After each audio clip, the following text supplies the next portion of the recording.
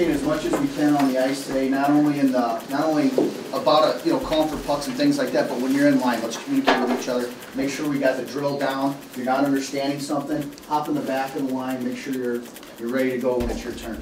Okay.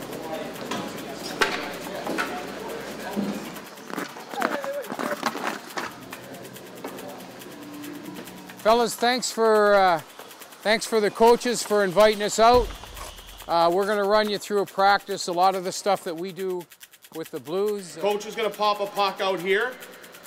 This defenseman's going to start, move, forward to backwards, pivot, and head north.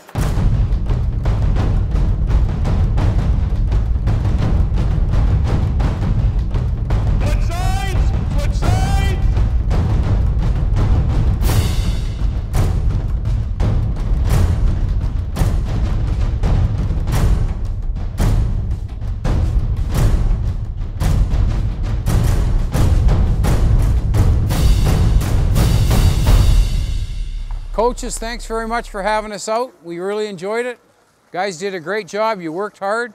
Hopefully you picked up a few things. But everybody's at a high level, and then what gets you to the next level, college or pro, and it's all the details and the work ethic. And the difference between a player that graduates from here and moves on, or one that the midget hockey's the high water mark, is desire and determination, and that's what I told them. Have guys like that come out, just shows how far St. Louis hockey's come, and it's because of guys like that come out and work with us, take time out of their busy schedules. I mean, it means a lot for him to come out and try to help us out. Somewhere along the line as coaches or when we played, somebody did this for us, and it's always important to give back. And I think that's, you say that and it's a bit cliche because everybody says that, but it means a lot to me because personally my son, who's now just turned 17, is playing in the USHL, played on this team last year.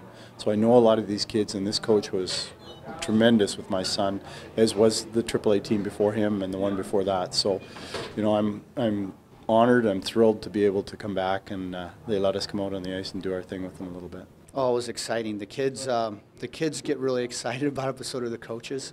It's kind of, it's really neat to have that intensity out there. I know they were really nervous, but to be able to see the type of tempo and type of drills that they expect out of the NHL guys, and then see our guys try to emulate that was really neat.